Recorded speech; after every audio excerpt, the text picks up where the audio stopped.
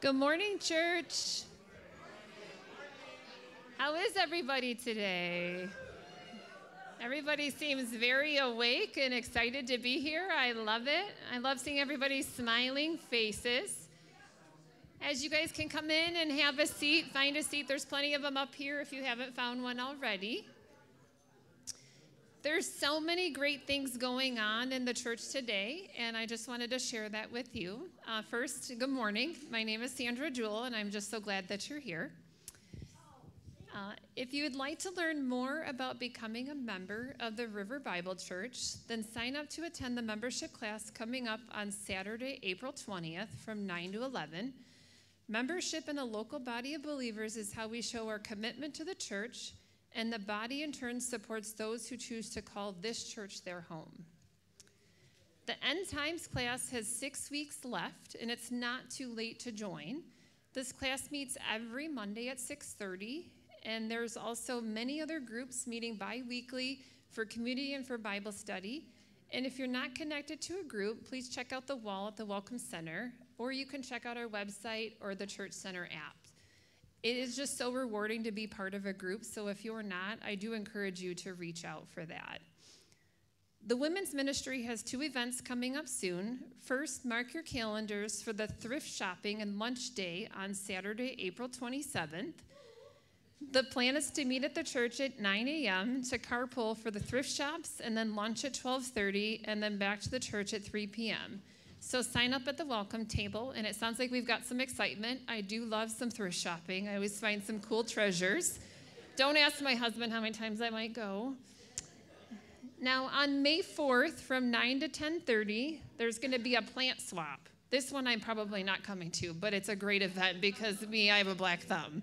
But everyone's invited. Bring your perennials, and that if you have anything that's like crazy overgrown and you want to split it up, put it into individual containers to how big you think they need to be, and then bring them in, and maybe you'll find a different perennial that you can beautify your garden with. And if anybody thinks that they want to be charitable and bring some to my house and plant them, I'm all set for it. Now, there is a dear member that passed away this week, Eleanor Marr, and everybody, she was just so sweet. You probably saw her in the cafe a lot, and she just served a lot. We are going to honor her and have a memorial here on May 4th at 2 p.m. After men's breakfast. Now, our church has just such a giving heart, and that just reminds me of Mark 12:41 through 44. And it says, he sat down opposite of the treasury and began observing how the people were putting money into the treasury, and many rich people were putting in large sums. A poor widow came and put in 2 small copper coins, which amounts to a cent. Calling his disciples to him, he said to them, "Truly I say to you, this poor widow put in more than all the contributors to the treasury, for they all put in out of their surplus. But she, out of her poverty, put in all she owed, all she had to live on." Now, there's 4 ways to give. You can give in the box in the back. You can give on the Church Center app. You can give on the website directly, or you can mail a check directly to the church. But if you're new here, we're just so thankful that you're here, and we're not asking for anything for you to give. But we do request that you see that there's a connection card on the seat back in front of you. We'd love for you to fill it out and to bring it back to the Welcome Center. We'd love to just get to know your name, maybe learn a little bit about you, and then give you a gift for coming today. Now, if you're new online, we also have a digital connection card, and we'd love to learn your name as well. So please go to our website and fill out that connection card. Now let's pray.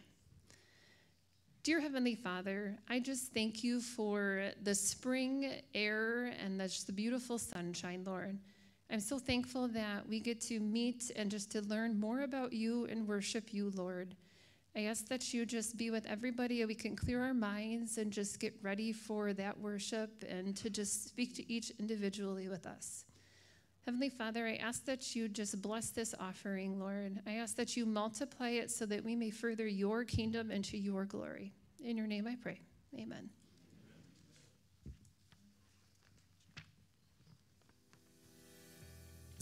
More than just a building. a place where lives are changed forever. As churches grow, they often need more space. Money should not stand in the way. Traditional financial institutions, however, may not always be willing or able to lend money to churches. So, who can make the difference? You can. The early church modeled their faith by pooling their resources to support the work of the kingdom. Christian Financial Resources follows a similar model. When you invest at CFR, you are building the church. Your investment earns you interest while making an eternal impact. Partner today in funding ministry, changing lives. Good morning, everyone. We have a special guest from CFR, from the video you just saw, and I would like to introduce him. He visits us each year, and for most of you, you remember that we used to be in a high school. You remember that? Frank remembers those days of setting up and tearing down, right?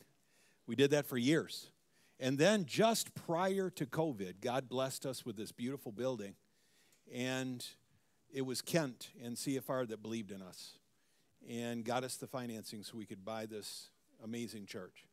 And so we love CFR. We're thankful for him. And every time he visits, I'm like, man, I just got to thank you again because I'm not setting up and tearing down and all that other stuff. So we're very thankful for CFR who uses the money that's given by Christians for investments to plant churches like ours. And so I'd like to introduce you to you, Kent.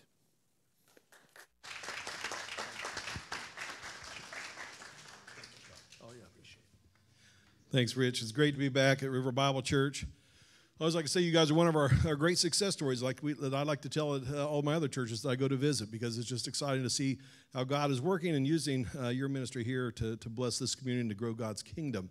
And I love that Sandra shared the example and the story from Jesus about the widow's mite and her giving. One of the things we believe at CFR is that we're all on a journey of generosity and a journey of stewardship. And that journey of stewardship really starts as we give back to God to recognize what he's given to us. And we have a couple different ways you can partner with CFR. I hope you see the brochure kind of in your seat as you sat down. But one of those ways is to help you give back to God in a very wise and smart, strategic way, just to help you manage what God's entrusted to you a little bit better. We have giving funds at CFR. We think it's a great first step. As you think about how you can use your money to bless God's kingdom, our CFR giving funds are designed to just simplify your charitable giving. It provides some significant tax advantages, and it functions like a charity checking account. It's just a really great way to do your charitable giving. We just recently reduced our minimum investment amount on that to just $1,000. It's a great way for you to give back to God and to bless his kingdom. We also have some great opportunities for you to invest. As Rich said, the only way we have money to loan out to churches like River Bible Church and the 400 plus other churches and ministries and the other churches that are waiting in line for funds is when you invest some of your savings or retirement at CFR. We have a couple of ways you can do that. We have our Ready Access account. I was talking to a couple of folks after the first service, and they were amazed that they could earn 3% on their emergency savings fund at CFR. And a great way for you to turn pennies into dollars as you move those funds to CFR and to know that your money's helping churches like River Bible Church. We also have our time certificates, which you can see up on our screen. Our one-year certificate's a great rate and a great offer. It's a great opportunity to earn a fixed rate of return, to get away from the volatility of the market, and to know that your money is helping to fund ministry and change lives. If you have an IRA, old 401k, you can move those over to CFR as well, and it might be a good strategic move for you as well. And so if any of that sounds of interest to you, you say, I'd like to know more, you can see on the screen here, there's going to be a QR code that you can use to get more information. I'll also be in the back in the Welcome Center after the service. I would love to meet you. Love to answer any questions you might have. We have some investment packets that tell you a little bit more that you can pick up and take home. But we love what's happening here at River Bible Church. We love that CFR gets to be a part of this story and gets to be a part of the story God's writing here at this church. So thanks for what you guys are doing. Thanks for letting me come in to share with you today. So God's blessings.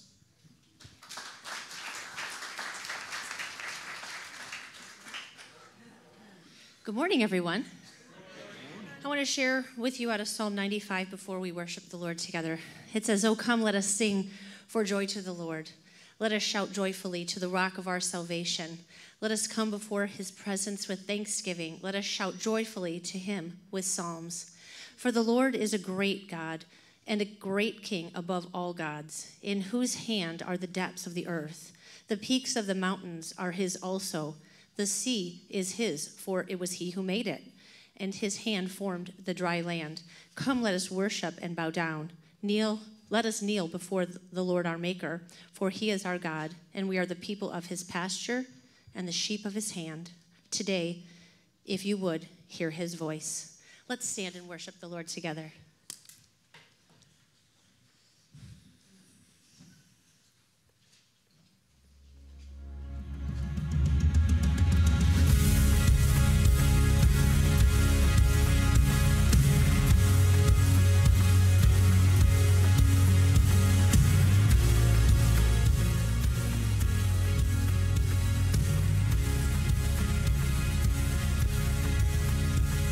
The doubt in my way tries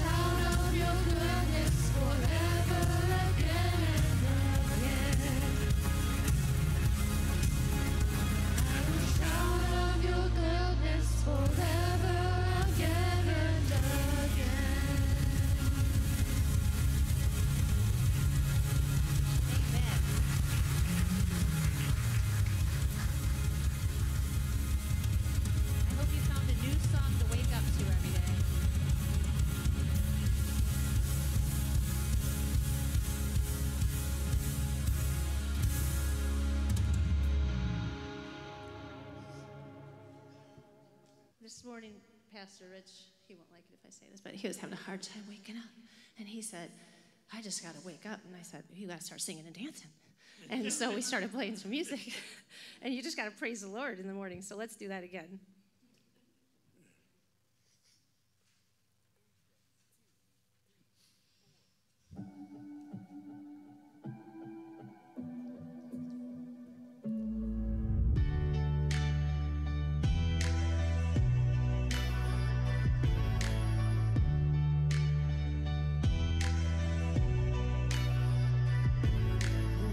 Before the world began to be, from eternity you called and you fashioned me.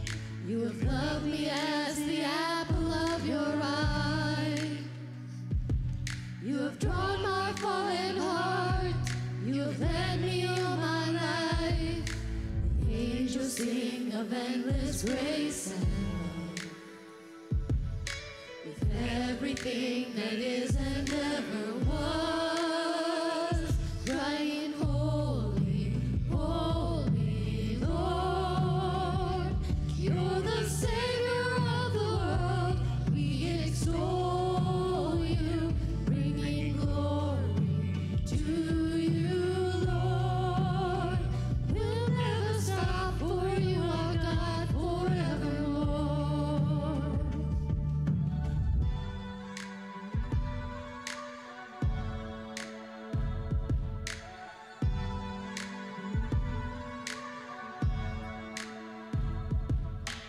Merciful and tender to my tears. You have carried all my cares. You have felt all that I feel.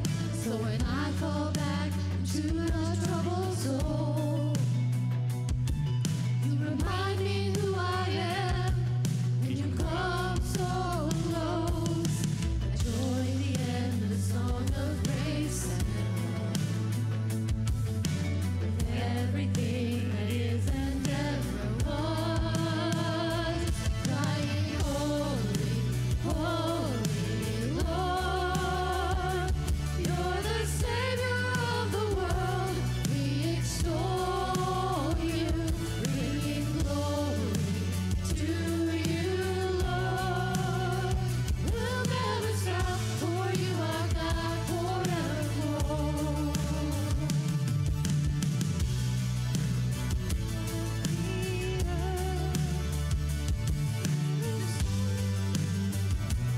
He is wonderful, and the worship you deserve. We'll never stop, for you are God forevermore.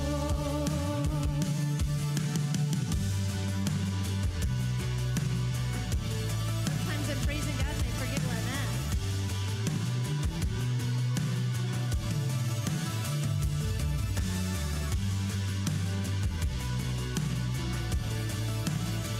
We'll never stop, for you are God forevermore. Crying, holy, holy Lord.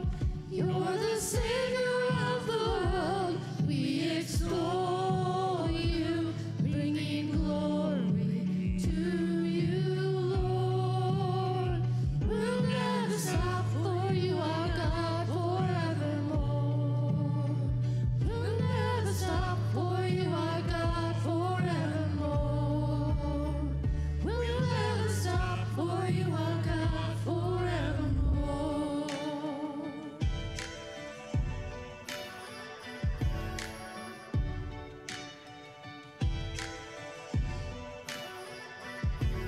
You were there before the world began to be.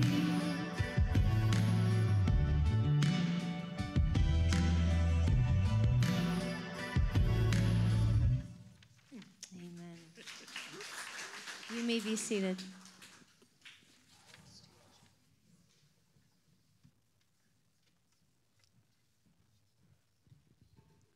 Good morning, everyone. Both of you guys here in person with us today and those of you joining us online. My name is Jason, and this is our time of communion. And this is a time that we stop and remember just how blessed we are to be called children of a loving, forgiving, and merciful God. That he cared so much for us that he would sacrifice his one and only Son so that our relationship with him would be restored. And during communion, we remember that this sacrifice was one done out of love and mercy. We are to go to the Lord with this very same love and thanksgiving in our heart. And as we just sang in that song, we are to shout of his goodness and dance in his kindness. Psalm 107, 1 through 3 says, "Oh, give thanks to the Lord, for he is good, for his loving kindness is everlasting. Let the redeemed of the Lord say so, whom he has redeemed from the hand of the adversary and gathered from the lands, from the east and from the west, and from the north and from the south." It says it right there. We are to proclaim that the Lord is good and remember that through the sacrifice of Jesus on the cross, that we are redeemed. We are rescued from the chains of sin and from the very hands of the adversary, the devil. Now, before taking communion, we all need to stop and take a moment and do a heart check and ask ourselves a few questions. Are we truly living out our faith? Do we have an active relationship with Jesus? Are we opening our hearts and allowing the Holy Spirit to move in our lives to sanctify us? Or are we just lukewarm Christians to be spit out by God?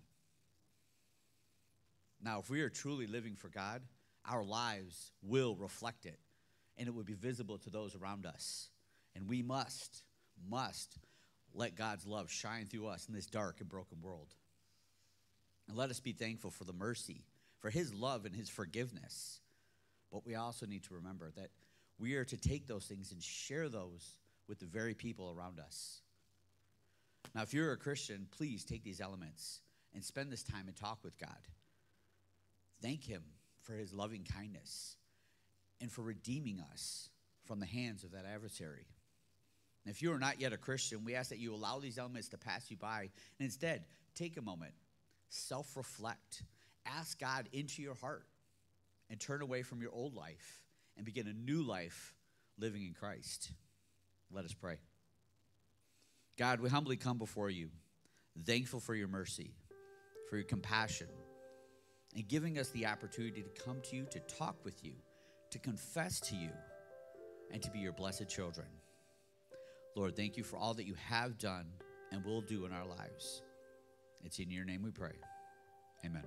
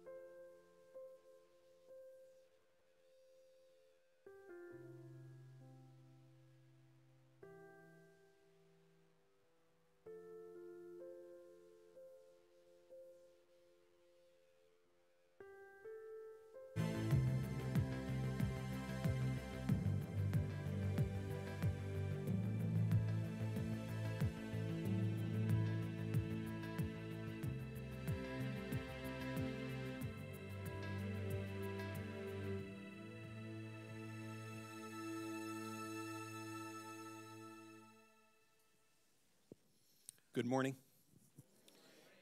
Grace and peace be multiplied to you in the knowledge of God and of Jesus our Lord.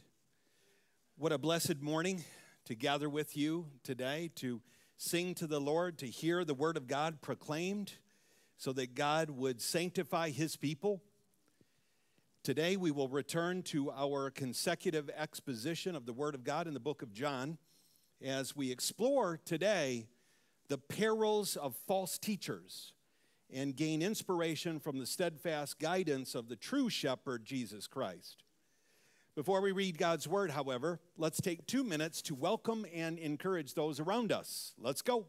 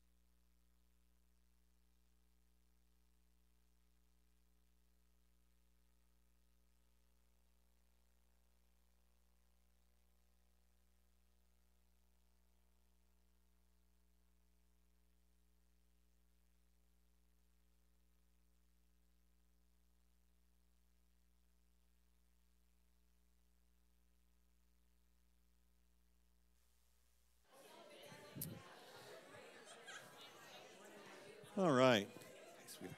Guys, I have great news for you. You ready?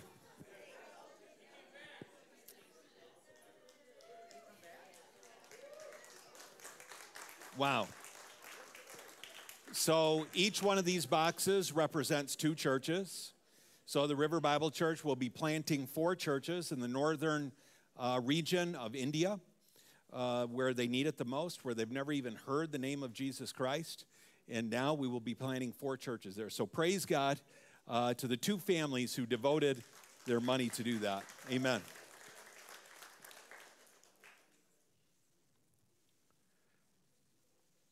Can you open up God's Word to John chapter 10? We find ourselves in verses 1 through 6. John 10, 1 through 6. It is our custom here to stand while we hear the reading of the sacred scriptures. So would you please stand as we prepare to hear the Creator of all things through the proclamation of His Word.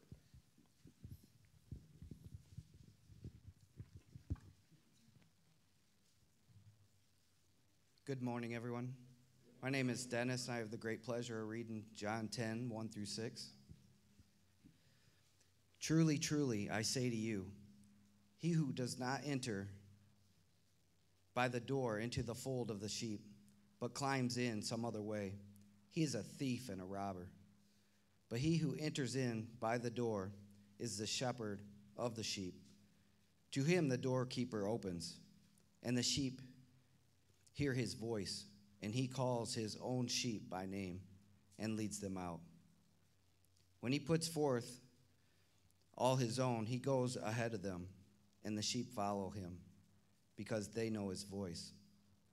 A stranger they will not follow, but will flee from him, because they do not know the voice of strangers.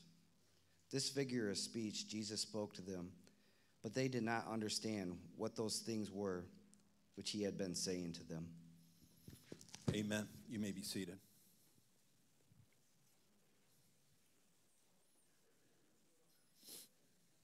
Let's pray for God's blessing over our time together. Father in heaven, we thank you for the day you've given us to gather here in your church. We remember your kindness and grace towards us in Christ, and we declare that every day is a day of thanksgiving. From the place where the sun rises to the place where it sets, your name is worthy to be praised. We are thankful that we have the privilege to gather corporately to worship you in spirit and truth. We realize that you're here with us now, God, whether we feel it or not. And we pray that your Holy Spirit would make the wisdom of your word plain to us so that we can grow from it and apply it to our lives. In Jesus' name, amen. Before we begin to examine John chapter 10, we're going to need to get some context. So let's take a few moments to set the scene. It's been a few weeks now since we celebrated Good Friday and Resurrection Day. So we know how the story ends, don't we? But let's rewind.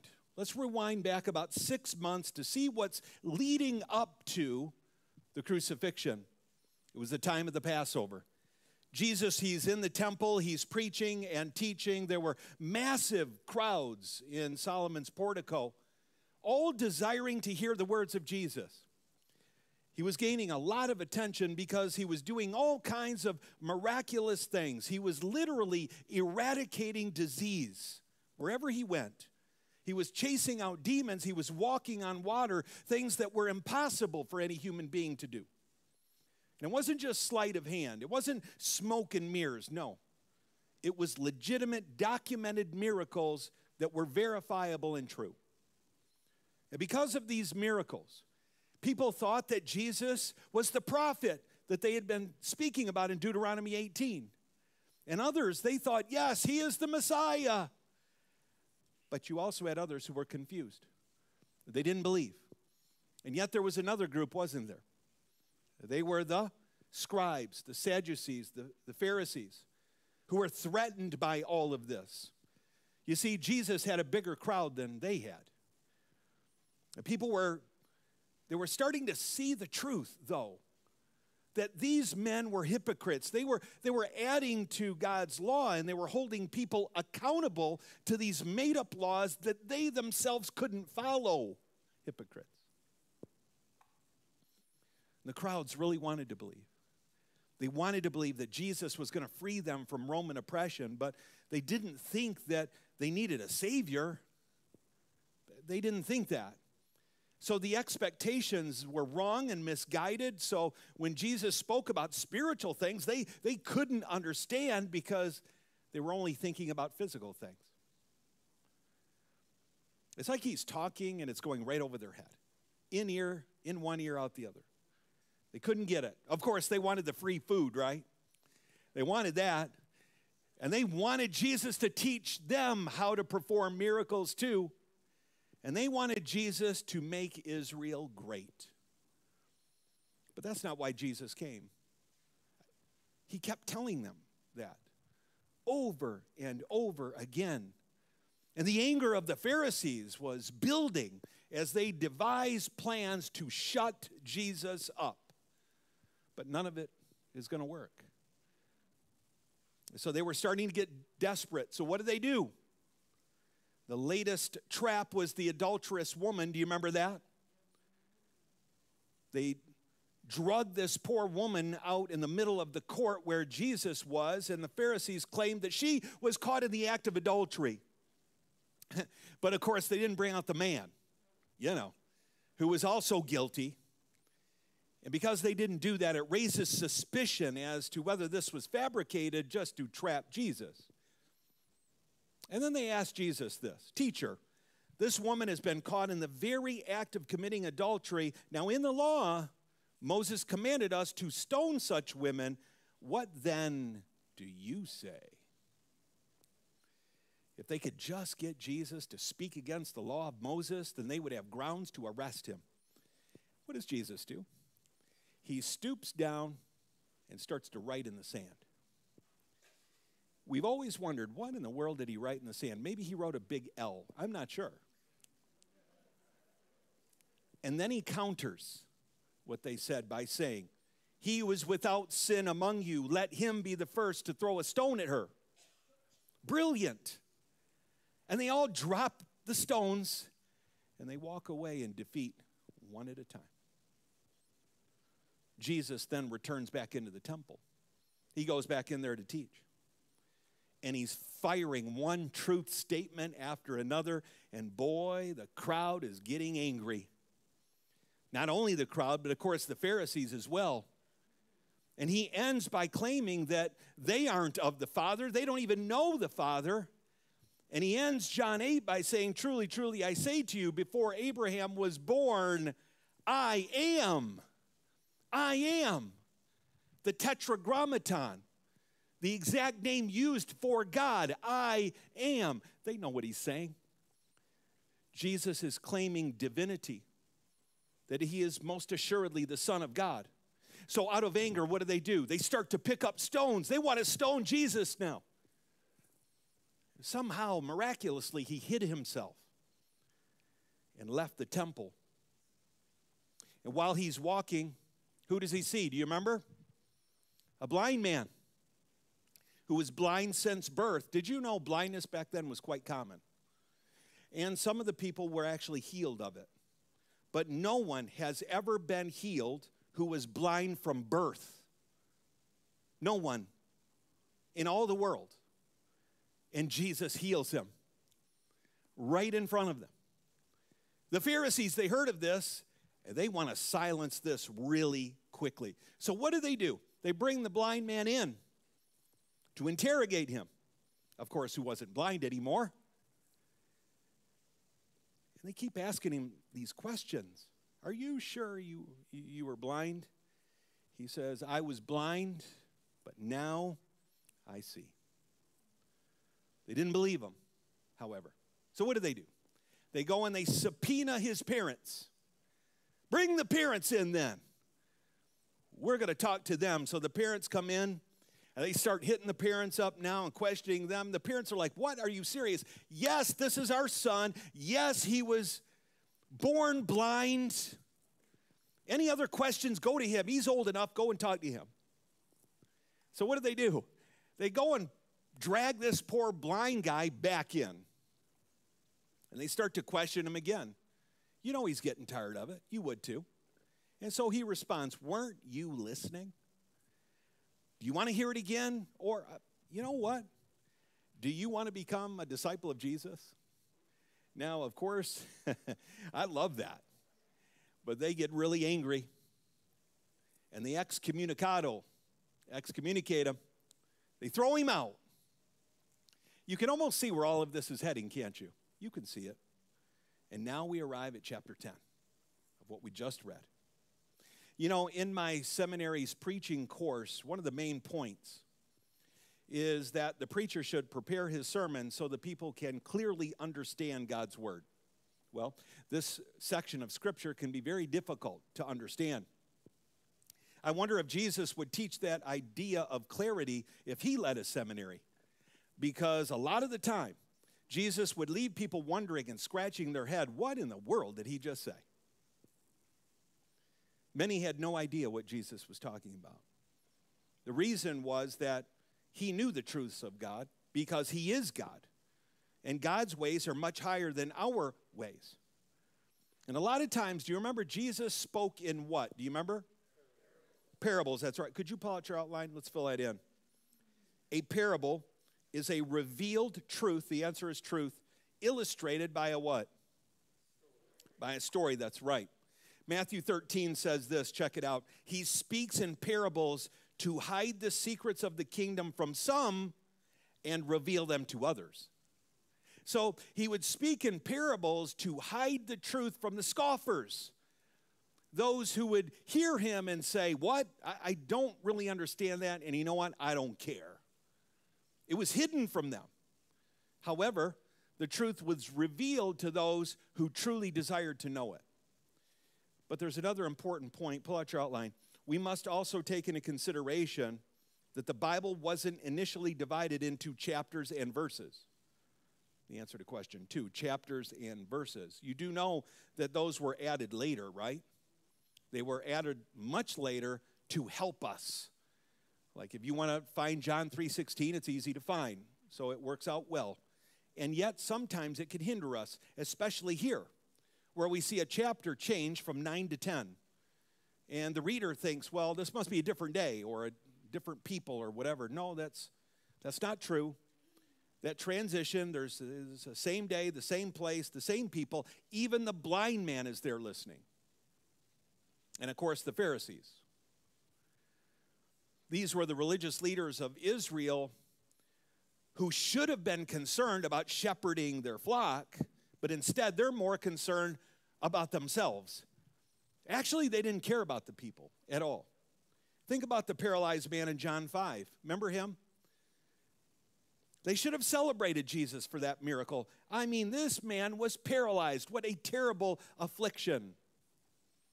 And when Jesus told the paralyzed man, get up, take your bed, and walk, the only thing they cared about was Jesus telling him to carry his bed because they considered that work. And no one could work or do much of anything on the Sabbath. How about the blind man? Why didn't they celebrate this man getting the gift of sight? Why didn't they celebrate it? I can't even imagine how awesome that must have been to see lights and colors and to see people's faces and all of God's creation. I mean, they should have given Jesus a hero's party. That's what they should have done. But instead, you know what they did? They wanted to kill him. Wait, what? But can I submit to you that it gets worse? Do you remember Lazarus? Okay. Jesus raises a man from the dead, which definitely proves that Jesus is God in the flesh. And instead of them hailing him as the Messiah now, their desire to murder him intensifies, and they plot to kill poor Lazarus. Are you serious? I mean, the poor guy dies once, he's raised from the dead, and then they want to murder him. I don't know, Frank, it sounds like they're getting pretty desperate, aren't they? You know what they did? They're supposed to love and care for their people. Instead, they cursed them. John 7:49 says, but this crowd that does not know the law is accursed. They're talking about their own people that they're supposed to be shepherding. Does this sound like God-fearing men who want to take care of their people? Of course not. They want power, they want money, they want popularity. Does that sound familiar to you? That's happening today. We are seeing a definitive contrast between false shepherds and the Good Shepherd, Jesus Christ. And as we look at chapter 10, Jesus uses words that people would have understood back then. He uses words like sheep, shepherd, door, thief, robber. You guys probably remember when we were in Romania, we saw some authentic shepherds out in the field. They would be out there watching over the flock, but they also had caretakers that would watch over the cows. Do you remember that, Elise?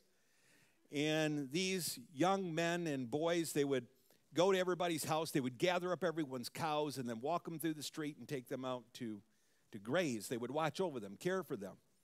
It's the same image that's given here.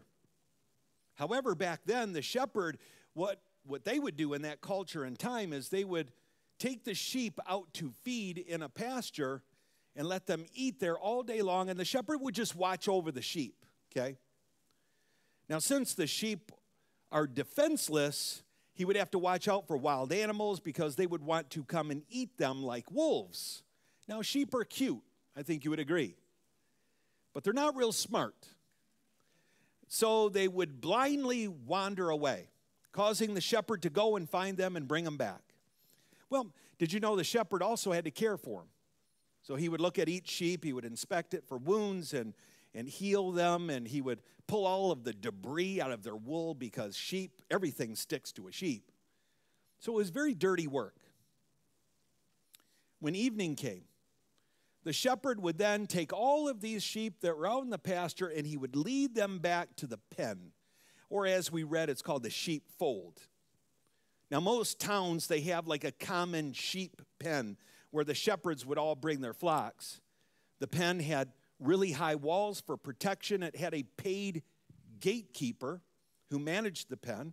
So the flocks would all be mixed together, okay? Well, the gatekeeper, he would watch these sheep all night long. Why would he have to do that? Because the sheep were highly valuable and people wanted to steal them. This was difficult work. It was dirty and it was dangerous. A lot of times they couldn't find any grass, so they would have to go over great distances. Sometimes they would face a wild animal or a thief. It was a tough job and they didn't get paid well. And by the way, it required courage, patience, and love for the sheep. Are you starting to see the spiritual connection here? Okay. Then in the morning, the shepherd would show up, go to the pen. Remember, all these sheep are mixed in. And he would have like some kind of special whistle or a call that he would use to call his sheep. And only his sheep would come out and come to him. The other sheep, they wouldn't come. Do you believe me? In case you don't, I got a little video for you to watch. It'll prove it, okay? Check this out.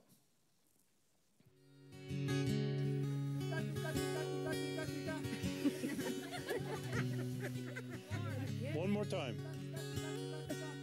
Oh, one is.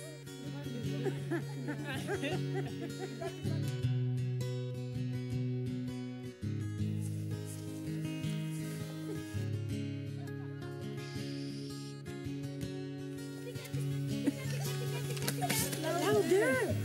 Tika, tika, tika, tika. Tika, tika, tika, tika. Tika,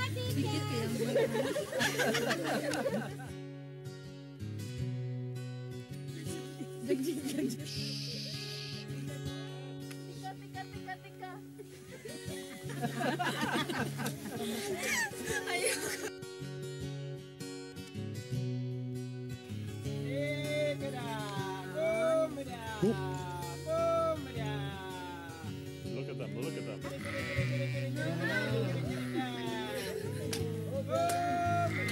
That's amazing. Isn't that amazing? They are coming. Oh my God. Oh my God. I can't believe this. Oh my God.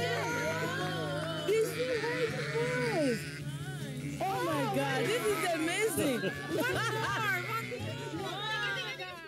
They're so cute, aren't they? Wish my kids did that.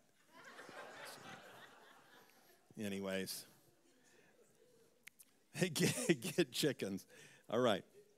I hope now you have a little bit better sense of the imagery that's being used here. Now look down at verse 1 with me. Truly, truly, I say to you, he who does not enter by the door into the fold of the sheep, but climbs up some other way, he is a what? Okay. What is the first thing that jumps out as you looked at that verse? Truly, truly, right? Okay. When Jesus says truly, truly, what does that mean? Listen up. Pay attention. This is important. All right. What is the first thing that he mentions here in chapter 10? The thieves and the robbers. Do you see that? That's his first mention. Thieves and robbers. Pull out your outline. Let's answer question 3 then. That represents the false shepherds, the scribes, and the Pharisees who drew them away from the true knowledge of the kingdom and the Messiah. You see, false shepherds want to steal the flock away from God. They want to lead them away. They want to fleece them to gain money. They were prevalent back then, and boy, are they everywhere today. There was a seminary class. Their assignment was to research the entire New Testament. And they were to find out what is the number one truth in the entirety of the New Testament. What do you think they came back with? One word. Someone said love. That's what I thought you would say. How about grace? Wouldn't you think that? You know what is at the very top of the list? False teachers. False teachers. At the top of the list. Even Jesus warned us about this over and over again, like Matthew 17, beware of the false prophets who come to you in sheep's clothing, but inwardly are what? Ravenous wolves. You see, false prophets are sly. They're cunning. Their words drip of honey. And they mix in just a little Bible to make you think that they're speaking the truth. And since the sheep don't actually even know the Bible, they fall for it, and they are then led away to their own demise. But the truth sometimes, it comes out eventually, because these false prophets aren't concerned about the sheep. They're only concerned about themselves. These false prophets lure people in with getting the hope of getting more money or getting better health. You've probably heard of prosperity gospel, haven't you? That's what they do. Come to Jesus and you'll get much more money and you'll be healthy. And they convince people with a big old smile, some of them, and they will tell you that you are destined for greatness, like a smooth-talking motivational speaker. And people come a-running. They run for those churches. But if you preach the Word of God through consecutive exposition, if you desire to love the congregation and care for their souls, people aren't that interested. Some are. That's not what the sheep desire. The sheep don't want all that. You know what the sheep want? They want you to pet them and tell them how pretty they are.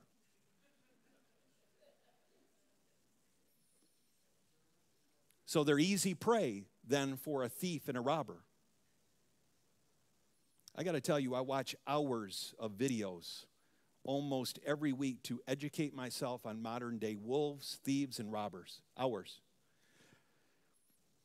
Sometimes I get so angry I just have to turn it off. And I weep for the Lord to see where the church has gone. I found myself many times praying, God, forgive us as a nation. What have we done? We have turned from your word. And I just pray that God would forgive our country. I've seen videos. I've seen videos of men standing in a tight t-shirt, pounding their chest, claiming that they are God Almighty. I've seen that. I've seen them claim that we are all gods and we can all do the same miracles of Jesus. Really? When you think you can do that, come on and heal my mom's legs. I've seen their false healings. I've heard their gibberish that they call speaking in tongues. I've heard their experiences where they claim to go to heaven and it rains Skittles. I've seen them claim that Jesus came to teach this man the saxophone. No kidding. And by the way, if you buy his DVD, God will give you the same supernatural ability. And as we chuckle about this, do you know where I found the video and the image of this? Can you guess? I found that on a website for atheists as they mock Christianity. Brothers and sisters, these things should cause us to weep because this isn't Christianity. It's not Christianity. And believe me, it gets worse. I was going to tell you this story about this next man, but I thought, you're not going to believe me unless I actually let you see the video. It's a quick clip, but this man is going to describe to you how Jesus taught him how to kiss. Check it out. And he taught me 3 things about mouth kissing. Jesus did. You say, oh, I want to. Listen, I said, I don't get nothing out of that book. He said, you don't know nothing about kissing, do you, boy? Apparently not. He taught me 3 things about mouth kissing. Number 1, you have to be face to face. Number 2, you have to be really close. Number 3, mouth kissing is the most preparatory act. As if you didn't know those 3 things. Now you're educated. The bad part is that church is packed. This man teaches in a so-called church, and many attend. Some of the craziest things you could ever imagine, and they do it to sell their merchandise or to lure sheep into their church. And like thieves, these so-called ministers are motivated mainly for personal gain. They fill their pockets with money, they have giant homes, giant boats, and they build their egos through the thousands who attend. But when you challenge their motives, sometimes they can get really angry. You probably remember this video from Ken Copeland when he was approached by a reporter. Check it out. Do you ever use your private jets to go visit your vacation homes, for example? Yes, I do. Okay. Again, getting back to the comment, you said that you don't like to fly commercial because you don't want to get into a tube with a bunch of demons. Do you really believe that human beings are demons? No, I do not. And don't you ever say I did. We wrestle not with flesh and blood, but principalities and powers. Pull out your outline. Let's answer question 4. Satan's aim is to destroy the church.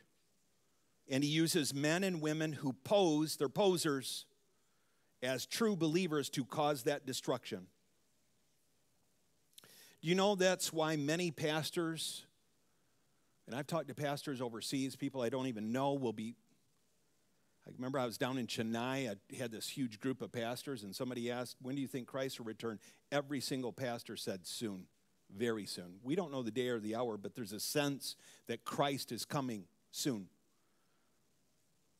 to call his sheep home. Why do we even think that? Well, there's a multitude of reasons, but one of which is the great apostasy that's happening right now. The great apostasy. I want you to look at this. Now we ask you, brothers and sisters, regarding the coming of our Lord Jesus Christ and our gathering together to him. That's the second coming of Jesus, okay?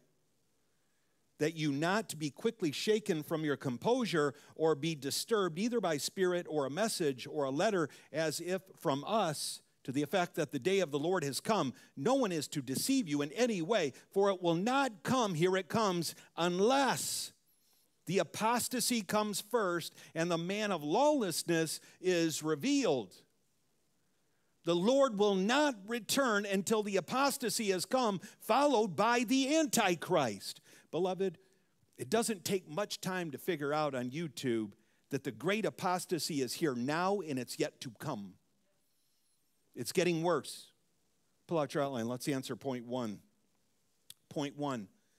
False prophets and false shepherds aim to mislead and exploit the faithful by distorting the truth of the Scriptures. There are 2 points I want to apply from this text, and let's fill in question 5 and 6 for this. If we are well grounded in sound doctrine, that's the answer there, and have a thorough understanding of the Bible, we will not fall prey to deception. Question 6, the true shepherds of God warn their flocks about false teachers. I need you to hear this. If Jesus, the good shepherd, warned about false teachers, then his under-shepherds must do the same. We must. We live in a time when it's unfashionable for Christians to criticize anyone. But it is a shepherd's duty to defend his flock against wolves. I have this quote I'm going to give you. It's taped to my computer monitor, and it stares me in the face every time I research and write sermons. And it says this: the pastor ought to have 2 voices, one for gathering the sheep and another for warding off and driving away wolves and thieves. The Scripture supplies him with the means of doing both. John Calvin. According to the Bible, Christians are like sheep. They are prone to wander into dangerous regions, and they are vulnerable to thieves and robbers. Listen to what J.C. Ryle says. Nothing seems so offensive to Christ as a false teacher of religion, a false prophet, or a false shepherd. Nothing ought to be so much dreaded in the church, and if needed, to be so plainly rebuked, opposed, and exposed. Did you know Paul and John, they not only warned about false teachers, you know what they did? They called them out by name. By name. The prophet Ezekiel devoted an entire chapter of his prophecy to describe Israel as the flock of God abandoned by false shepherds. Listen to this. Son of man, prophecy against the shepherds of Israel. Prophecy, and say to those shepherds, thus says the Lord God, woe, shepherds of Israel, who have been feeding themselves. Should not the shepherds feed the flock? You eat the fat and clothe yourselves with the wool. You slaughter the fat sheep without feeding the flock. Woe to those who claim to be shepherds but focus on themselves. Pull out your outline. Let's answer question 7. This text not only instructs us about false leaders, but also emphasizes that the true mark of his sheep is their instinct to flee from thieves and robbers. You know, sheep, they only have one defense against wolves. Do you know what it is? It is to run. That's right. Look at verse 5. A stranger they simply will not follow, but they will flee from him because they do not know the voice of strangers. Now, I would agree. Sometimes the sheep will find themselves in the mix with a false shepherd, but eventually they will leave. They may find themselves in a church that prays to Mary, that worships statues, or teaches about purgatory, and it's going to feel wrong to them. And they will consult the Bible, they will read the Bible and realize that they've been deceived, and then they will leave. Others may be in a church that denies the divinity of Jesus. And upon reading the Bible, they will understand the deception and they will leave. Others might be in a church led by a woman, or one that espouses homosexuality or affirms sin. And then after reading the Bible, they will recognize the deception and leave. Praise God that we have the indwelling of the Holy Spirit that gives us a sense of the truth. Even if we're not fully familiar with the Bible, eventually they're going to figure it out and they're going to say to themselves, man, something's just not quite right here. And they'll seek a church that preaches the true Word of God. And if you know of anyone that are in these types of churches, or maybe people who just sit around and watch these false prophets from their home, Pray for them. And then you know what you do? You go to them and loving them, give them the truth of God's word. That's what we should do. Look at verse 2. But he who enters by the door is a shepherd of the sheep. Remember, the only person authorized to enter the sheep gate is the true shepherd of the flock, right? In this context, Jesus identifies himself as the legitimate shepherd of God's flock because he entered through the fold, to the fold through the door. Look at verse 3 now. To him the doorkeeper opens, and the sheep hear his voice, and he calls his own sheep by name and leads them out. Now, do you see that word gatekeeper or doorkeeper? A lot of speculation on this. A lot of differences from our commentators. Some think it's John the Baptist. Maybe that's who it is, who bore witness to all the prophets as they pointed to Jesus. Some say it's the Holy Spirit. We're really not sure. The point is this, though. Jesus is the only true shepherd. What a wonderful promise that's given to all Christians. That Jesus called you by name, that you were chosen and set apart even before you were born. Did you know that? Look at Psalm 139. Your eyes have seen my unformed substance. What is that? God knew you before you were born. And in your book, what is that? That's called the book of life. Were all written the days that were ordained for me, when as yet there was not one of them. You see, beloved, once your name is written in the Lamb's book of life, it can never be erased. I don't want you thinking God's up there with his eraser. Let me watch. Perry made a mistake. Yep, he's out. He's a good boy today. I'm going to put him back in. Seriously? That's not what the Bible teaches. You've seen it clear. God will never erase you from his book of life. Praise God. Revelation 3:5. Look at this one. He who overcomes will thus be clothed in white garments, and I will not what? Erase his name from the book of life. And I will confess his name before my Father and before his angels. By the way, John is going to confirm this to us in just a few weeks when we get there. But I tell you what, let's sneak. Let's go ahead and look. Go to verse 27, 28. Verse 27, 28 in John 10. My sheep hear my voice. Do you see that? And I know them, and they follow me. And I give eternal life to them, and they will never perish. And no one will snatch them out of my hand. Praise God, hallelujah, amen, that we will never be erased from God's book of life. Amen?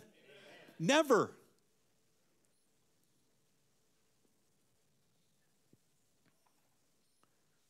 Verse 4. When he puts forth all his own, he goes ahead of them, and the sheep follow him because they know what?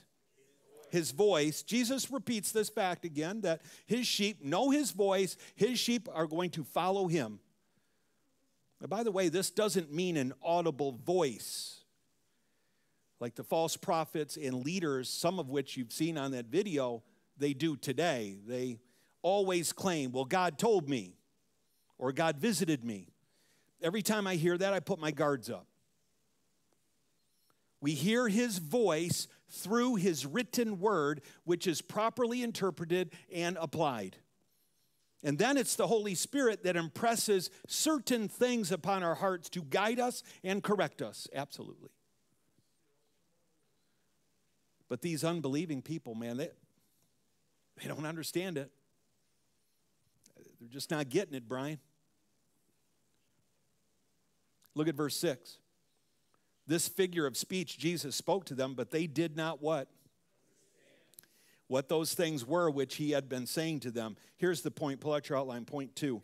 True believers, equipped with sound doctrine, can recognize and resist deception particularly from false leaders within the church.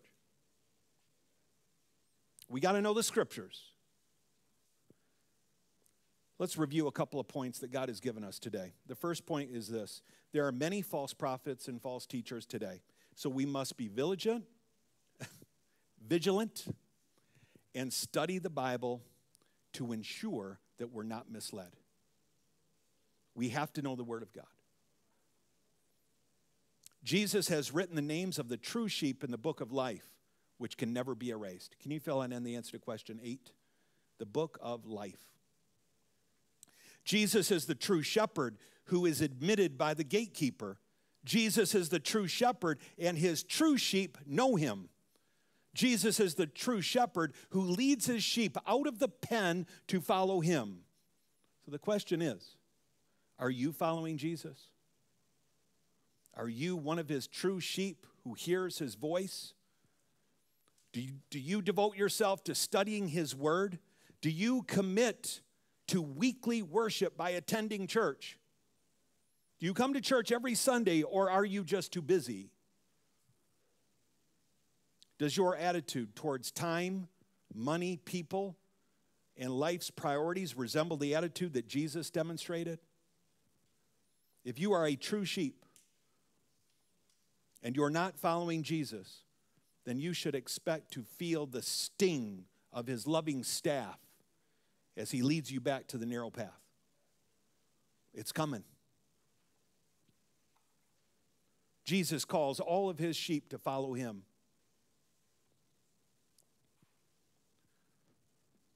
And one day he's going to call us home. And you won't know the day. You won't know the time.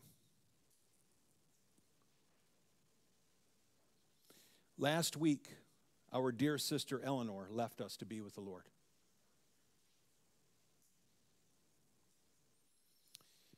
Eleanor and Ken, anchors of this church. They've been here since we started. They came to church most every Sunday, happy to serve, even when she was suffering in the midst of cancer. What's your excuse? She would show up here and carry the coffee and donuts and everything so you could enjoy them.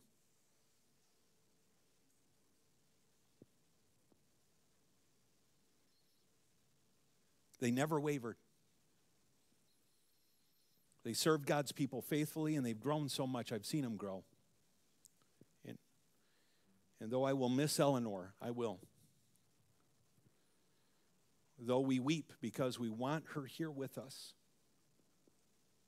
I get it. We are reminded that right now, she knows more about Jesus than anyone in this room.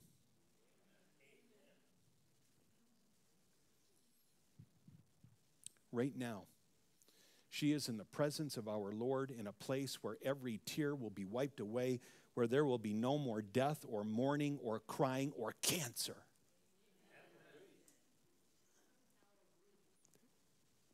That's where she is. Jesus called her by name. He called her by name. And one day, if you're a true sheep, he will call you by name.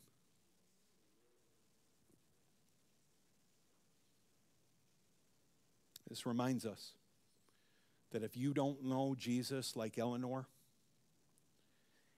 isn't it time to trust in him?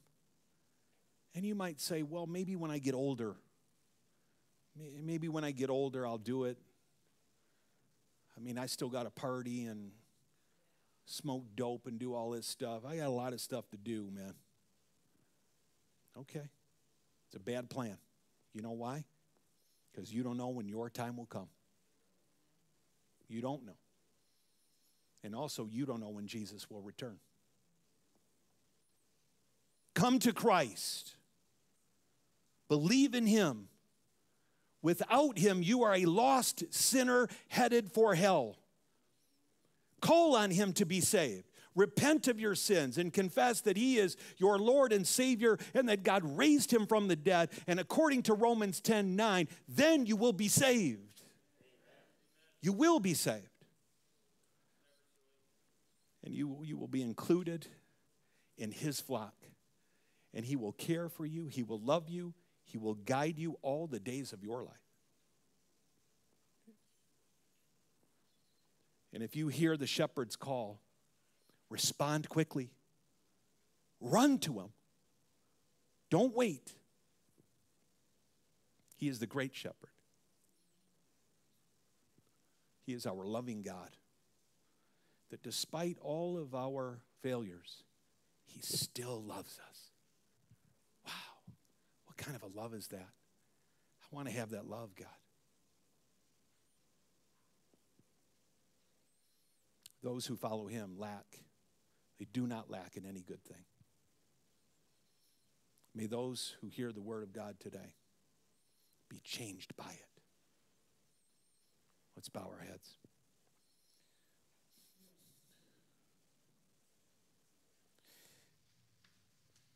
God, I don't know what to say at this point. After hearing your word, I'm awestruck,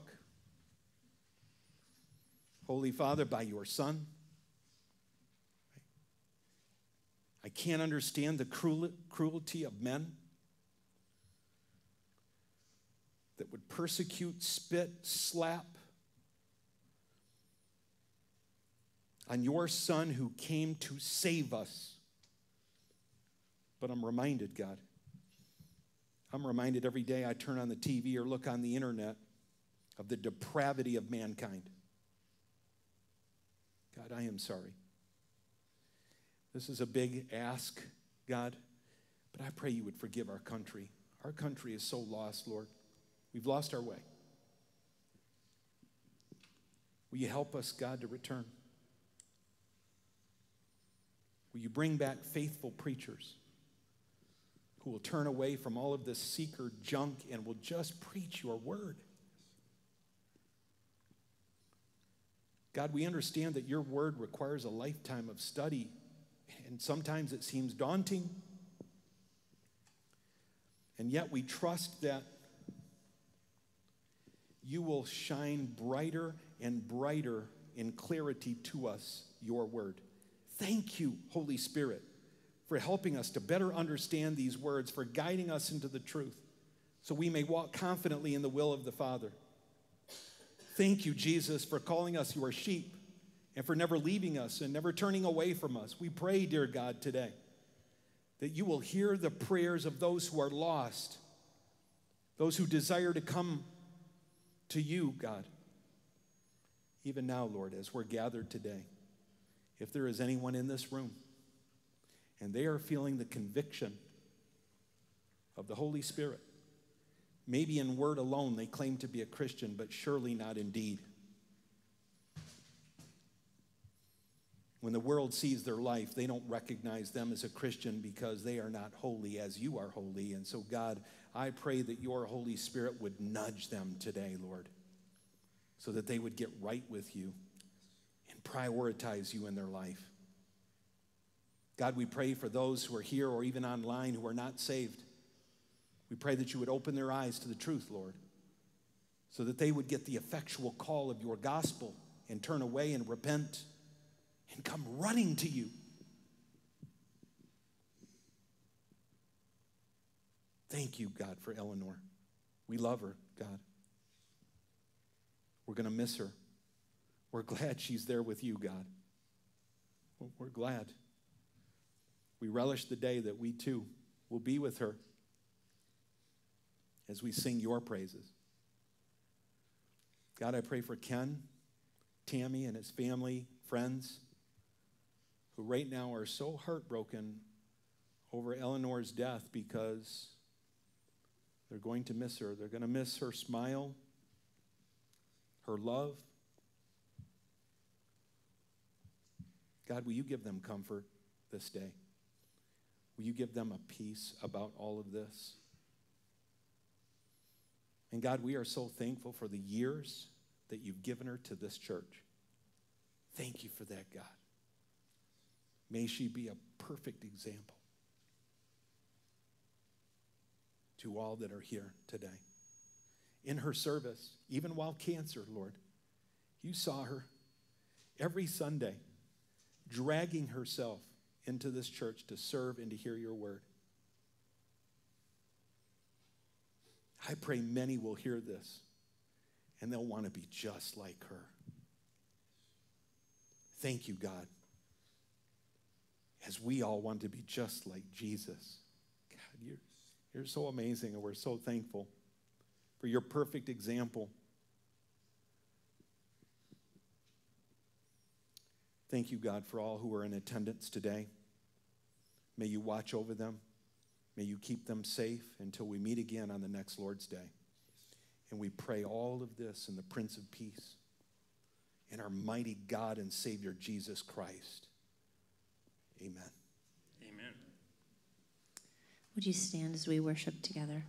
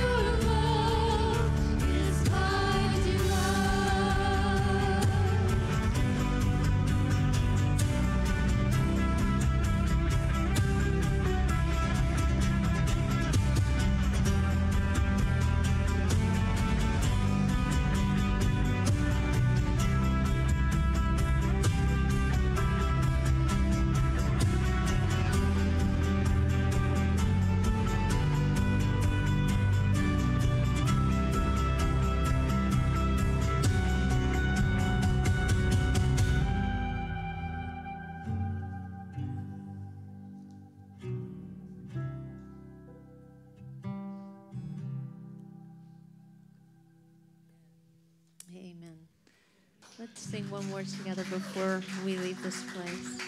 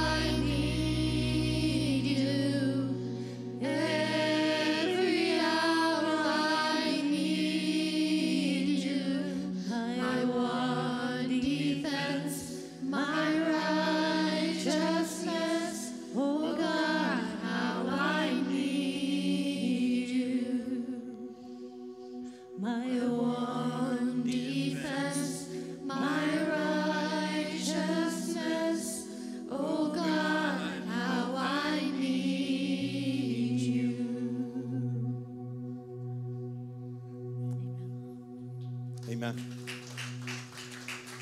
May we proclaim that this week. Oh God, how I need you. May we spend all week praising Jesus and remember that Jesus never forgets a name. More than that, he not only knows your name, but he knows everything about you. He is our great shepherd.